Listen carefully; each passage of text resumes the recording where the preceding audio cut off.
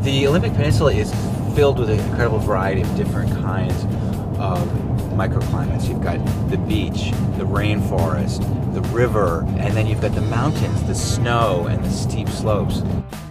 For a car, it's an incredible challenge. A park like this shows us just how a healthy ecosystem looks. It's hard to find examples like this anymore. And you could easily forget that trees get this big if you didn't have a place like this to come see them. The main reason we have such large trees in the Northwest is due to the amount of rainfall we get, to 12 to 15 feet on a given year. And that drives a lot of the growth of the vegetation in the area. And it also is the reason that we have so many watersheds, so many streams and rivers that wind their ways through these forests.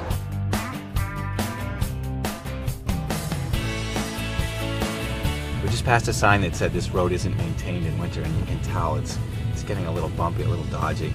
The Explorer Sport has four-wheel drive all the time, but you can set a dial to customize the traction specifications for the kind of road that you're on. Right now we're driving on snow through the forest. Just a couple hundred feet up the hill, it's a bright sunny day. This car is it's a rugged four-wheel drive vehicle that's really capable of handling a wide variety of terrain. On the outside is covered in mud. On the inside it's like being in the space shuttle. It's this combination of high technology and just brute force. The beach in the national park is this really broad, hard-packed sand. And there's a stretch of the beach right next to the national park, not actually in it, but next to it, where you can drive.